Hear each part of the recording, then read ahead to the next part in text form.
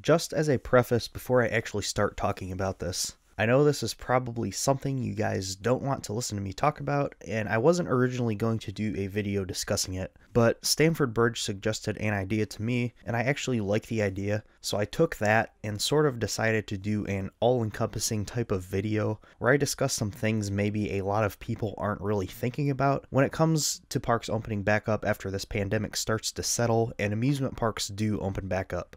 I am fully aware that there are a lot more serious things to worry about at the moment, but obviously all of us here are thinking about the parks, so I'm going to be discussing that. Also, do not ask me when I think parks are going to open back up, please. Many parks have released official statements, so refer to those. I have no idea when parks are going to open back up if they do open this year, and quite frankly, nobody else knows either, not even the parks. So I will not be speculating about when they might open.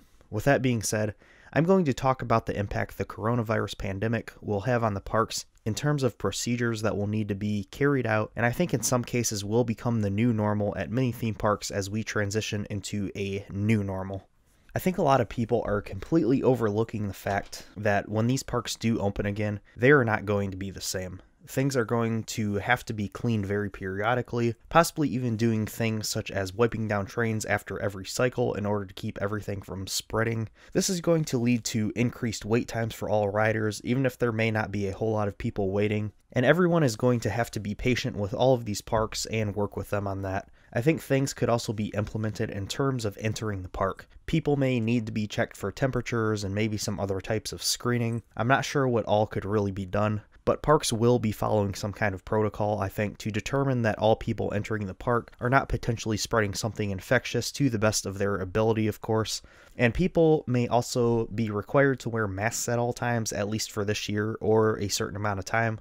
There's also the issue of people being within close proximity to each other. Obviously, when you're at an amusement park, you typically expect to be within only a couple feet of other people at pretty much all times. The parks will likely be implementing some strategies to combat this in any way that is feasible. Going back to ride operations specifically, this could also include, at least for this year, blocking off certain rows on trains and only allowing people in certain seats to try to keep that distance between everyone on the ride. There is also the possibility that parks will be operating for some time at limited capacity, meaning they may allow less people in at one time than usual. We have seen this demonstrated with many parks in China that have begun to open back up over the past couple of weeks, where they operate at 50% capacity and are also limiting the number of services offered, trying to eliminate anything for the time that may include interaction between people.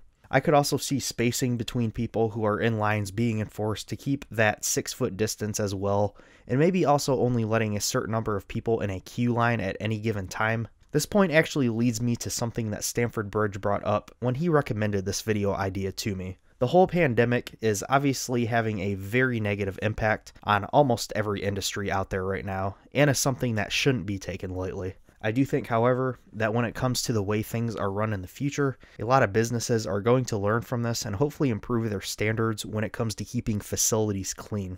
How could we see this impact amusement parks in perhaps a positive way specifically though? Well, due to these unprecedented challenges that they are all dealing with right now, parks may begin to experiment with different ways of accommodating guests out of pure necessity. What I mean is that, for example, waiting in line for a ride. Most parks right now, you get in line, wait for 5 minutes, 30 minutes, 3 hours, or however long it takes depending on crowds and operations. Many of these parks offer some kind of fast pass system as an alternative for a usually pretty significant price that allows you the convenience of skipping ahead of the regular line and getting right on a ride, or at least waiting in a much shorter line than the normal queue. Quite frankly, the way most of these passes are implemented is not very dynamic, and there are definite flaws to how they are typically put in place. Rather than following this strategy, where you pay a large sum to hopefully be able to ride much more than normal on a more crowded day, some of these parks may want to start toying with different ways to keep certain lines down to a minimum number of people in order to keep everyone safe and healthy. Disney uses a system called boarding passes for Star Wars Galaxy's Edge, specifically with a star attraction, Rise of the Resistance. Clarify anything about the statements I'm about to make as you wish in the comments. I am by no means a Disney expert. However, I think something similar to the boarding pass system could actually be beneficial to some of these parks whenever they begin to open their doors back up, and they likely will need to monitor how many people are in an area or queue at any given time. A boarding pass system would allow parks to give a certain number of people a time to come to a particular ride and wait in line before allowing the next group to enter and ride. This, I believe, could be very beneficial, seeing as I mentioned before, I think the wait times for rides may suffer during the situation because parks will, very understandably, be taking many precautions such as limiting people in a queue and cleaning vehicles more often, and even possibly blocking off a number of seats to limit the ride's capacity temporarily. I have even read where Holiday World is considering closing down rides temporarily throughout the day so they can clean the vehicles. With all of these hindrances to capacity and wait times, the parks will need to deal with these issues, I feel, and be very proactive about how they combat these problems they will inevitably face in the near future. The whole point that I'm trying to make is that just maybe this could lead to parks realizing that systems like this could be beneficial to use on a regular basis beyond this season or next versus the current systems, which sometimes don't really offer much value, as I've experienced and heard from others. Parks are going to be struggling for a very long time to try to recover from this hit financially, and I would not be expecting tons of major additions for the next couple years or so with many parks. Projects have already been pushed back, and some even canceled or at least put on hold temporarily. Some small parks may not be able to survive this, which is really unfortunate, especially given how the year started off as well. It's not something any of us like to think about, but it is certainly a possibility, just as it is with any business out there, not just the amusement industry.